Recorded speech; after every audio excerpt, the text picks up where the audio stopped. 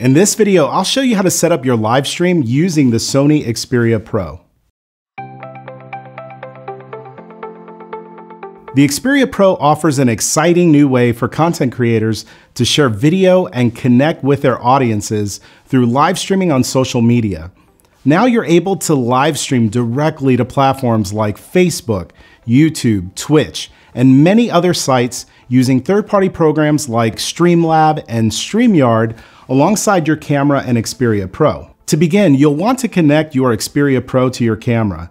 I'm using the Sony Alpha 7S III, which has a full-size HDMI port, so I'll use a micro HDMI to full HDMI cable to pair these two up. With the Xperia Pro now connected to your camera, we can continue setting up our live stream. It's important to note that although the Xperia Pro has high-speed streaming capabilities, you'll want to make sure that your network speeds are fast enough in your area to support your stream. Before we start setting it up, I recommend enabling the Network Visualizer program on the Xperia Pro so that you can monitor your network speeds as you stream. At a glance, the Network Visualizer will show you the antenna direction, communication method, as well as your upload and download speeds. The Xperia Pro supports 5G millimeter wave connectivity, as well as 5G sub-6 and 4G LTE. The key thing to keep in mind is that you'll want to make sure that you have at least 4 megabits per second upload speed, which will allow you to stream up to 720p resolution video.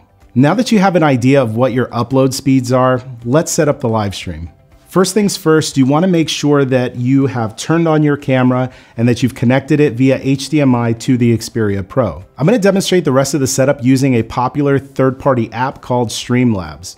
To get started, head over to the Google Play Store and download the Streamlabs app. Once it's installed, open the app and choose the social media platform that you want to stream on and enter your login credentials. You'll then be asked to choose what you'll be using for your stream.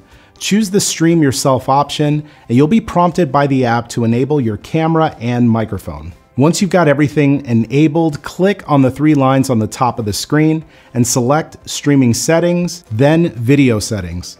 I would recommend enabling the Switch Between All Cameras option in the menu in the event that you want to switch to one of your built-in cameras during the live stream. Once you've done this, you could head back to the main screen and cycle through your available cameras by clicking the Flip Camera button that's in the navigation menu below. As you toggle through them, you'll eventually see that your connected camera is now working and ready for you to begin your stream. Let me know if you have any questions about live streaming with the Xperia Pro in the comments section of this video. And while you're there, consider liking and subscribing to the channel. Now, if you want to learn more about the Xperia Pro, check out one of the videos that you see here on the screen. See you there.